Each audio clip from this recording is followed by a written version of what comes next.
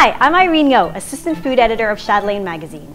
I'm going to show you a few easy ways to clean your mushrooms. A few of the more common mushrooms you might find at the grocery stores are the white button mushrooms, cremini mushrooms or baby portobellos, and shiitake mushrooms. So the first way I'm going to show you to clean your mushrooms is to use a soft bristle pastry brush.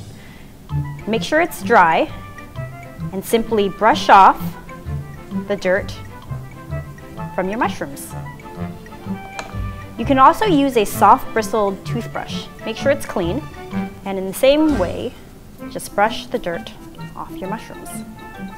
A third way is to use a damp paper towel and just gently brush off the dirt again.